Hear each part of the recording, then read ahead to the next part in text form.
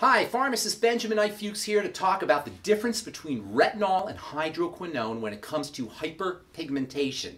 Hyperpigmentation is a troublesome and costly skin condition that affects millions of Americans and is a source of consternation and concern for those of us who want beautiful, youthful skin.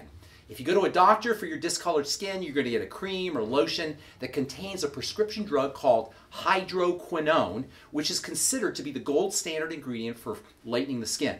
Typical products have 4%. When I was in my pharmacy, I used to formulate prescriptions that contained up to 15, even up to 20% hydroquinone.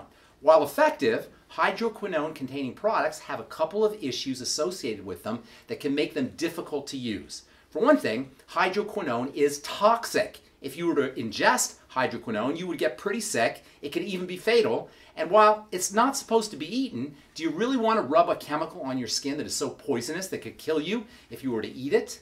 Hydroquinone is also unstable. It breaks down products that contain it, and it itself breaks down in the presence of moisture. Hydroquinone is also toxic to pigment cells, and overuse can lead to hypopigmentation, or permanent white spots. On the other hand, there's an effective skin lightener that works just as well as hydroquinone. It's called retinol, also known as pre-vitamin A, and unlike hydroquinone, retinol is a nutritional molecule that is not only non-toxic, but it's actually good for you and your skin.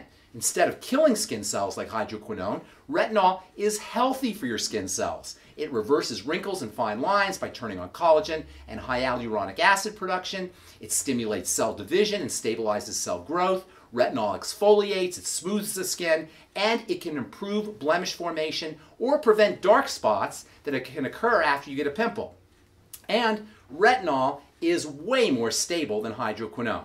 If you really want to take advantage of retinol for skin lightening, look for high concentrations. I recommend anywhere from 1 to 2% up to 5% strengths, and retinol works especially well for skin lightening when it's combined with fatty vitamin C, as in my Truth Retinol 1% gel, my Truth Retinol 5% gel, and our Truth Retinol Spot Treatment.